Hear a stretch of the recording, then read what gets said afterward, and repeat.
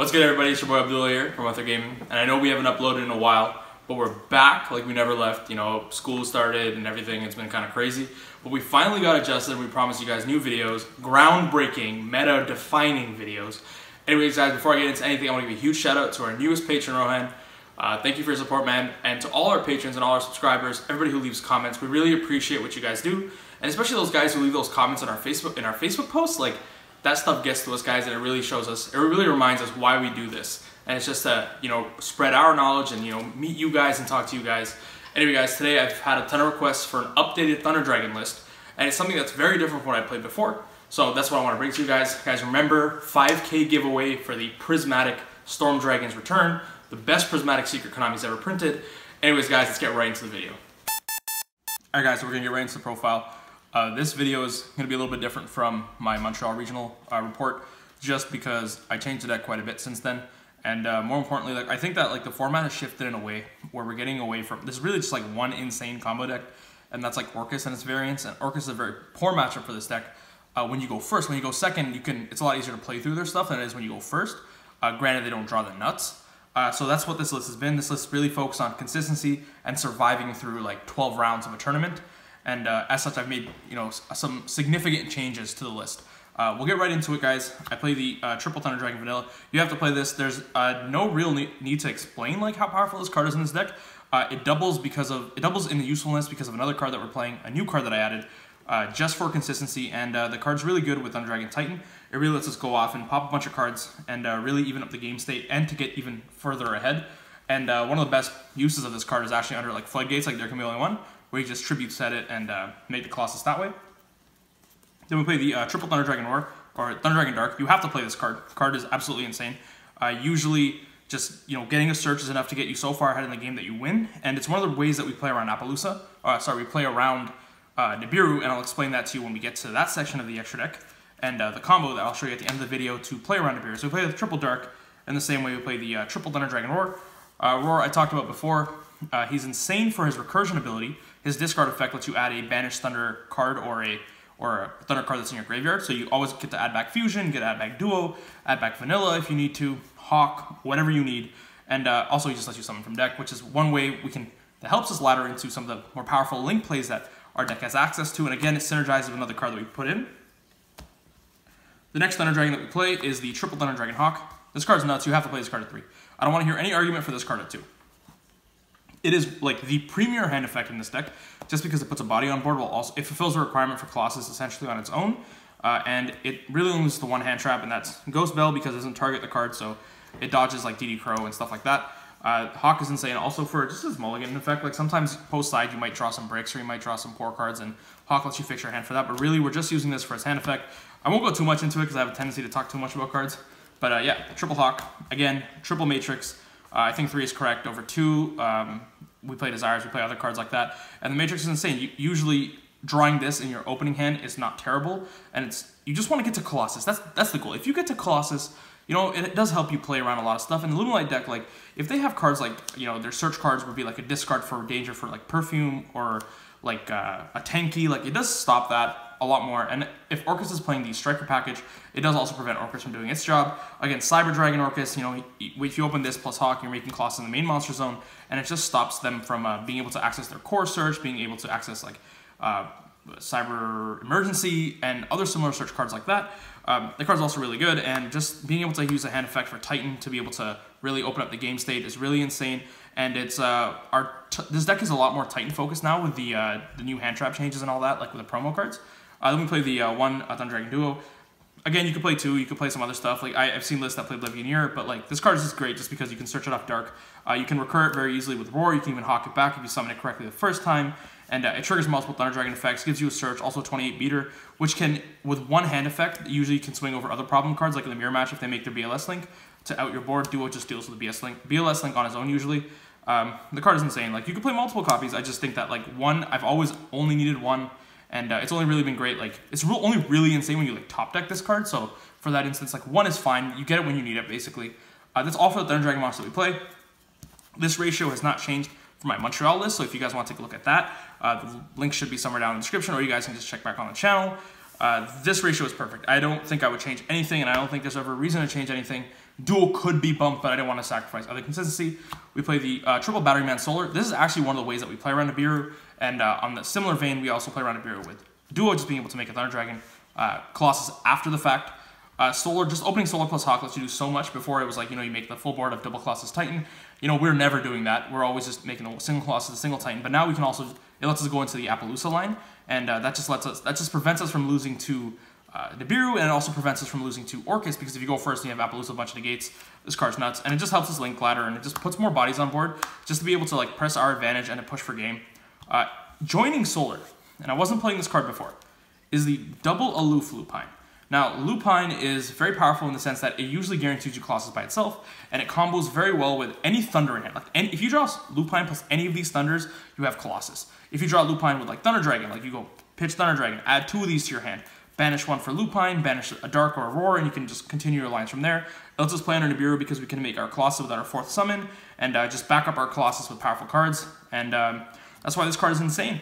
Not only that, it helps you play under Floodgates, like there can be only one. It's another Dark for Allure of Darkness, which sometimes comes up. And more importantly, just when it gets destroyed by battle or like card effect, you just get to add a banished card back, so you can crash this. 17 is relevant, man. That's what, like I'm telling you, 17 is relevant. But more importantly, if you open this with like Roar, you can like Aloof Lupine, banish the Roar, banish the Dark. It's another consistency card. Really, we are playing 5 normal summons.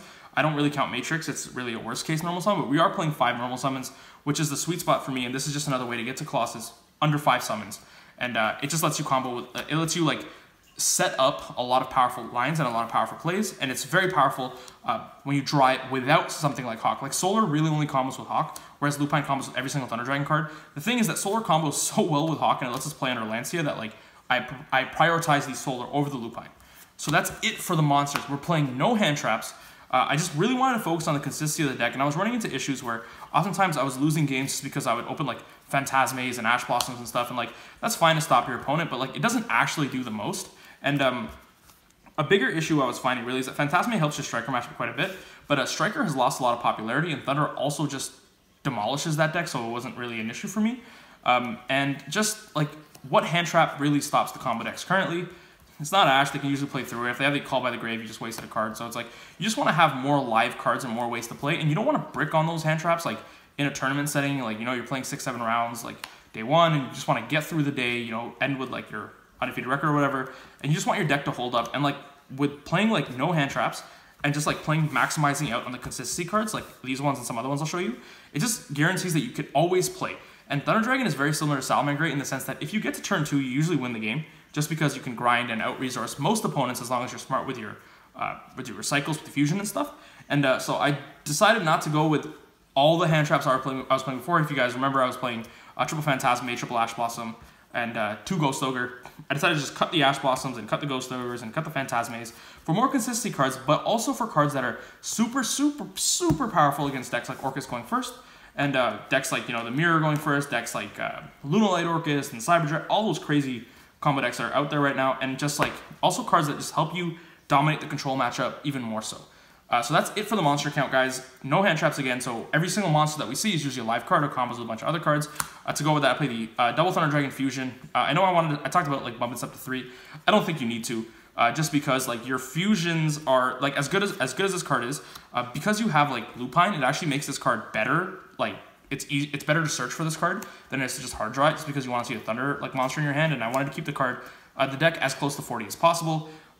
So basically you'll Lupine, you'll use Dark to search this out, and like if you have some another way to like combo, you can just get into the Thunder Dragon Colossus. And so the Thunder Dragon Fusion is just really just used for its recyclability. This is how we go infinite against a lot of decks, and this is like this is like a bomb card. Like this is a card that you always want to see. We don't play the 1 just because, you know, we risk banishing off Desires, and we usually want to see 2 fusions in our deck anyway. You could play 3. Again, it's just like a dead card when you open it in your hand, which is one of the issues that I have with it. It is also another way we play around Nibiru, so, you know, playing multiple copies just increase our odds to see it, but we don't want to see this card in multiples or ever really when we go second, for example. So just 2 fusion. I don't need to explain it too much more than that. 1 Gold Star. Gold Star's a huge power card. Also a giant consistency card, and it just lets us like get our lines going, and like we can do stuff like Gold Star, a card that we really wouldn't want in our hand, like post side, crash the Lupine, add the monster back to our hand. Like there's some like spicy stuff you can do with it, but really it's just there like hand fix and just, you know, get us our monsters on board to continue our lines of play.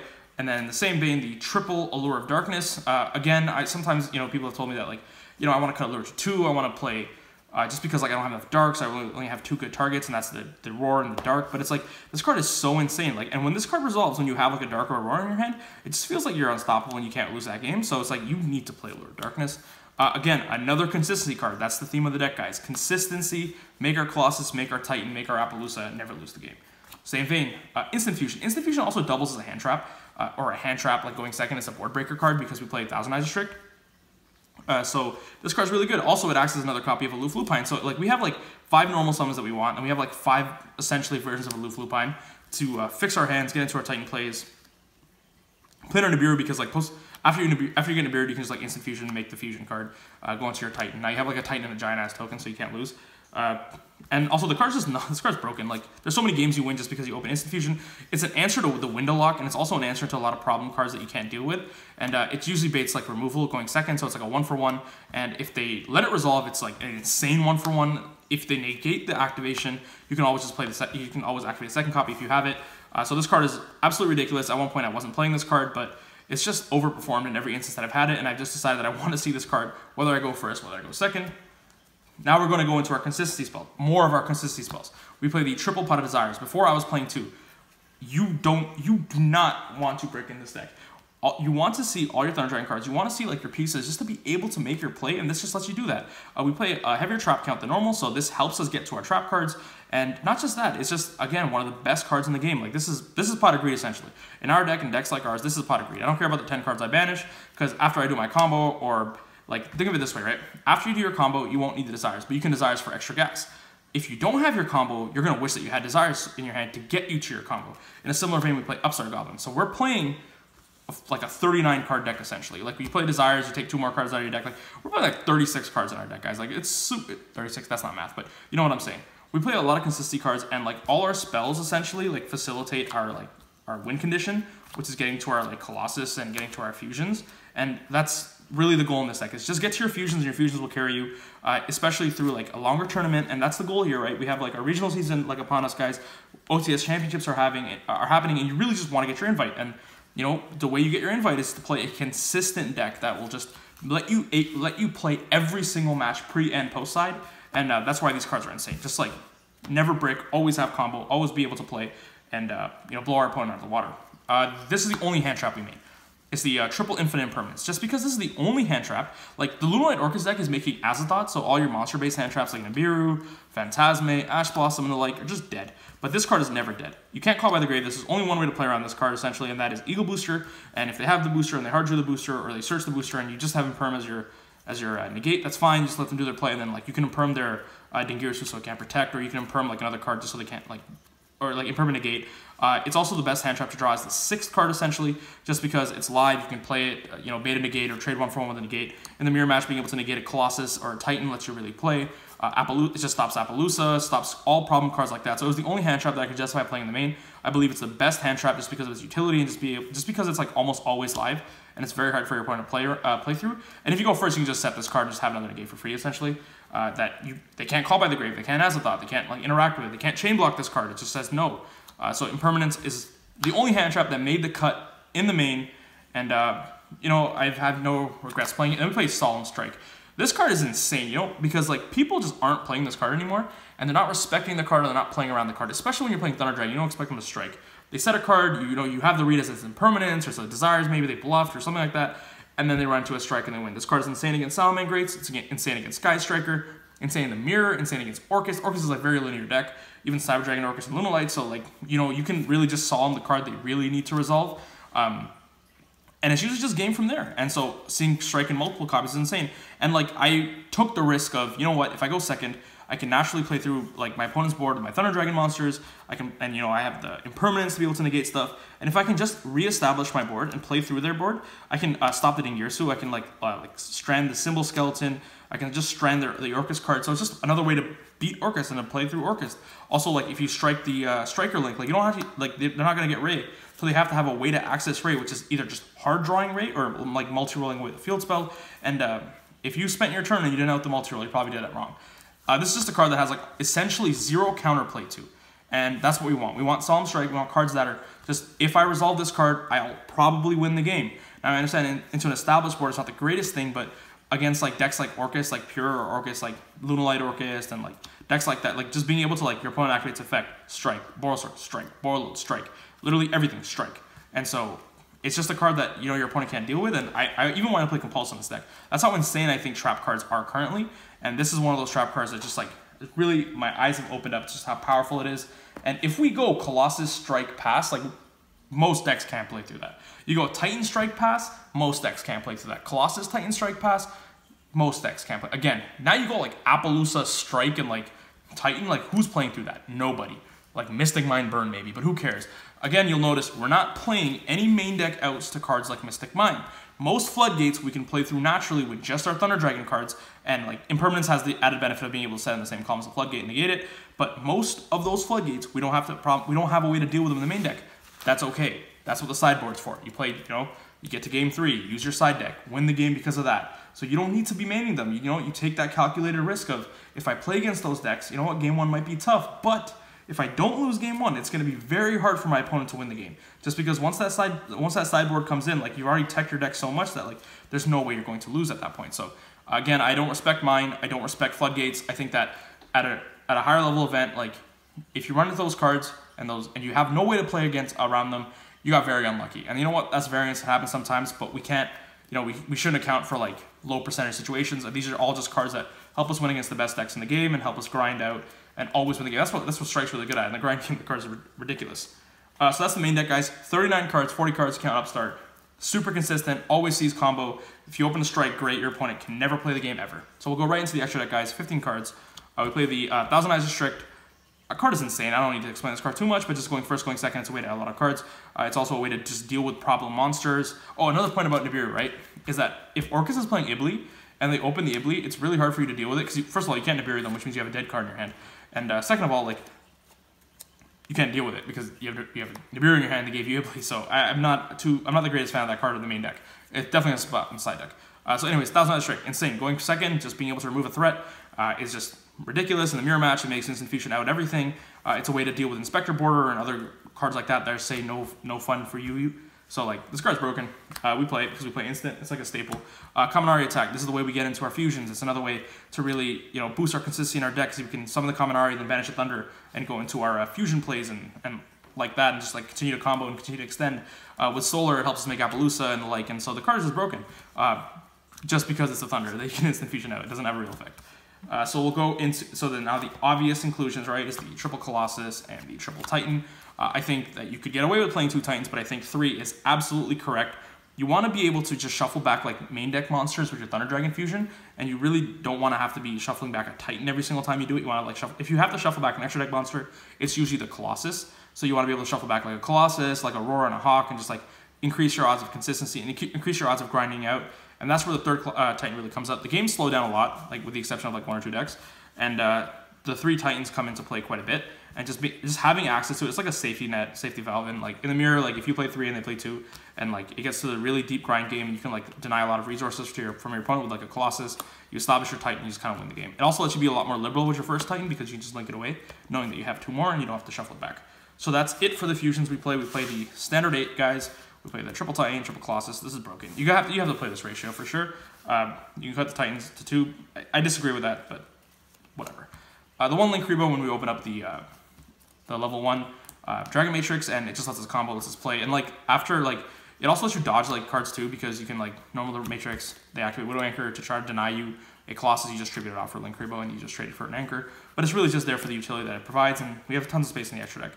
1 Nightmare Phoenix, main deck out to Floodgates because we can get through to him pretty easily with like, if you go aloof, like banish Roar, Summon Dark, go into Phoenix, chain like 1 Phoenix, chain like 2 Dark, pop the Dark Chameleon 1, things like that. Like, it's just, I'm not going to spend too much time talking about Phoenix, I always do this. The Summoner Summoner, we only play the 1, 2 does come up every now and then, but like if you just manage your resources properly, just kill your opponent before the second one ever becomes relevant. This card is really powerful. I only usually go into it as like as a last resort kind of thing, so it's like when the board I'm making, so usually I make 1 fusion at like turn 1 with a bunch of other stuff, but with Summoner Summoner, like you don't need this to make that 1 fusion, right? You can just do other plays. But it's really good when you're pushing for game, or you have a read on what your opponent has and you just make the 3rd Colossus with it.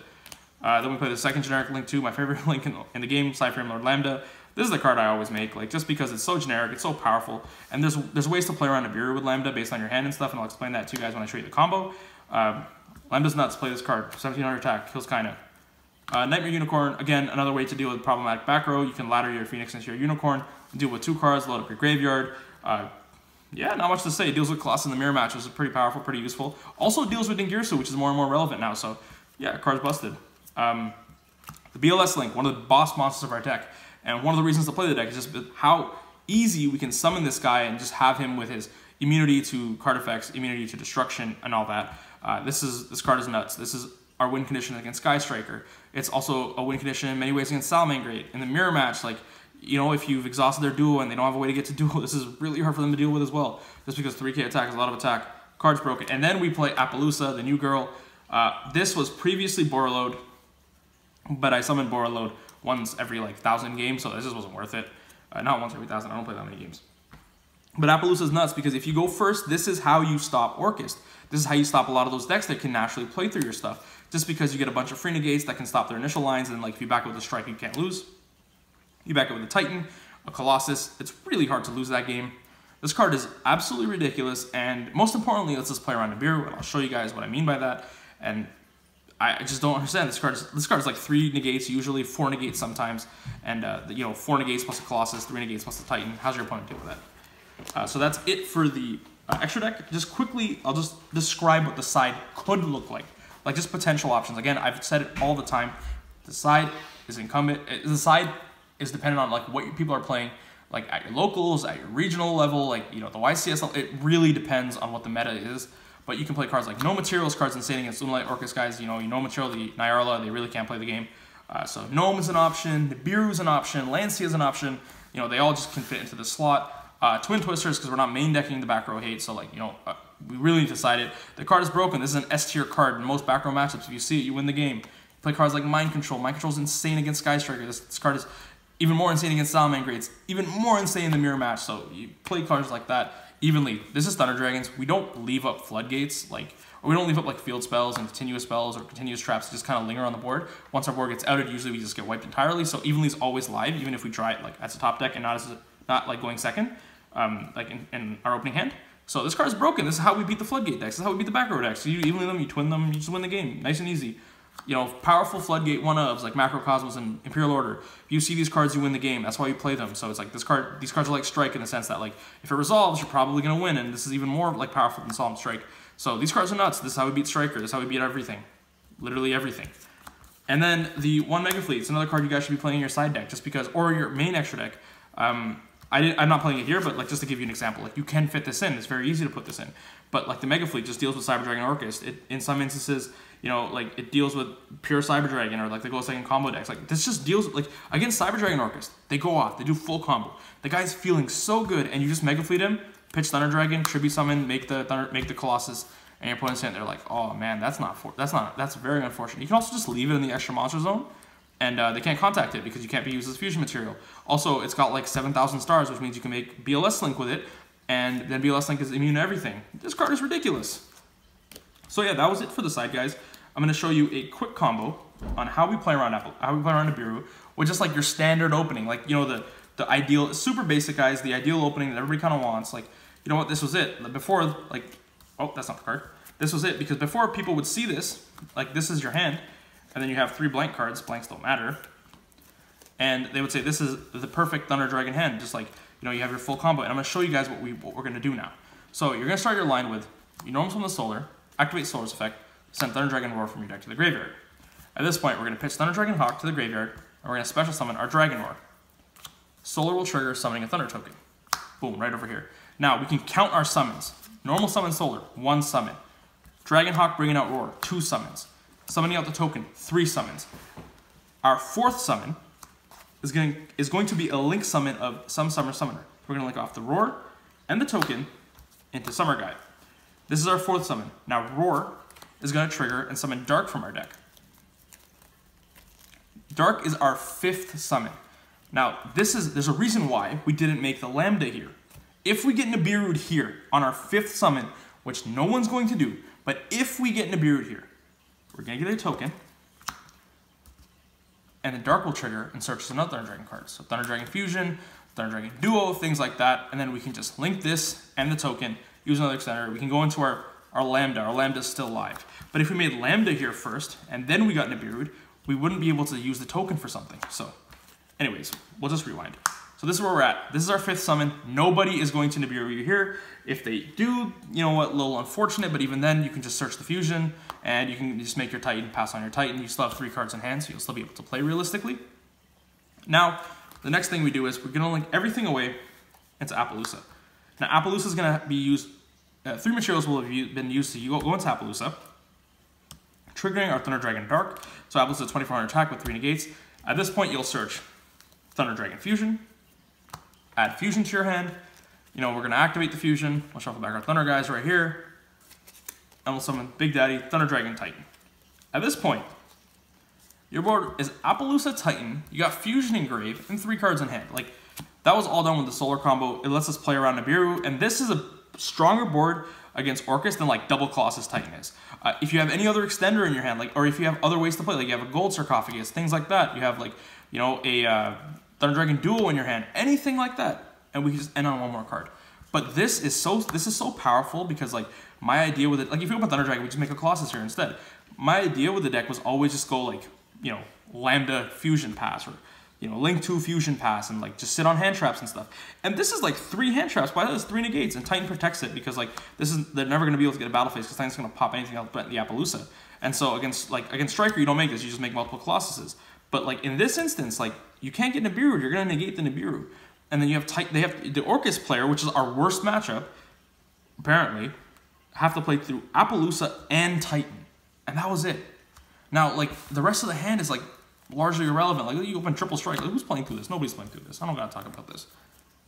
Anyways, guys, that was it for the profile. I showed you guys a really quick combo. If you notice, I'm not playing Dimensional Shifter. And the reason for that is I don't believe that Dimensional Shifter is all that fantastic. I understand that when you have it in your opening hand and it resolves, it's very hard to lose the game. But that card is super feast or famine for me. And another issue with Shifter is oftentimes it doesn't leave you material in the grave to protect your Colossuses with and your Fusions with, and that's one of the best reasons to play this deck is because it's so hard to deal with your monsters. So yes, it does hurt your opponent. I understand that. It's the worst top deck in the game. And like when you're playing a grindy deck like Thunder Dragon, Pure Thunder Dragon is a grind deck, make no mistake about it, the card is just a dead card. If you're really that scared about decks like Orcus, you can play Landseal, which is live no matter which turn you draw it essentially. You know, you can play cards like No Material, which again is only live turn 1, but like it doesn't stop your graveyard from like, you know, working, and it still just shuts your opponent up because they're stuck on Nyarla or whatever else it is. Even Ash Blossom, like the card is just too niche in its uses. Like yes, when it resolves it feels great, but Feast or Famine, if we're gonna play a Feast or Famine deck, we'd be playing like, what is it, Guard Dragon FDK and not Pure Thunder, which is why I personally don't like it. You guys are more than free to play it. It's just not something that I'm really that interested in. Dark Ruler No More, again, like what combo deck is really going off that doesn't have an answer? Dark Ruler No More, like Orcus just, or Lunar Orcus just hits you with the Crescendo, or hits you with the Crescendo, hits you with Eradicator, hits you with, what is it, Imperial Order, like Cyber Dragon Orcus, Crescendo. Like it's just not that great against those combo decks, and it's just dead against everything else except the mirror match. But in the mirror, we play cards like Infinite Impermanence, we play like Instant Fusion, post-side, you can side into your Nibirus, and just crazy stuff like that, and like, or whatever else you need to play. So it's just not that great. It doesn't have the same level of coverage. Anyways, guys, that was my Thunder Dragon video, guys. A little bit of an update, show you guys where we're at now, what we think about the promos, the new stuff. We got tons of content on the way, guys. Remember to subscribe for 5K. We got Prismatic Storm Dragon Return giveaway. Let us know what video you guys want to see next, guys. Anyways, guys, Abdullah from Ather Gaming signing out. Peace.